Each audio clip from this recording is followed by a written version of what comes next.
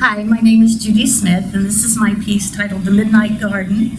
It's done in alcohol inks, which is a little unusual. A lot of people aren't familiar with alcohol inks.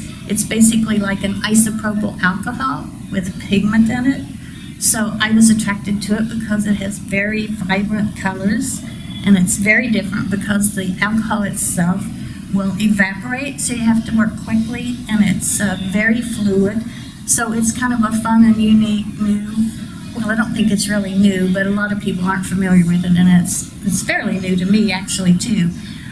So I do enjoy playing around with it. So come by Framations to their Bloom exhibition and see my pieces. Thank you.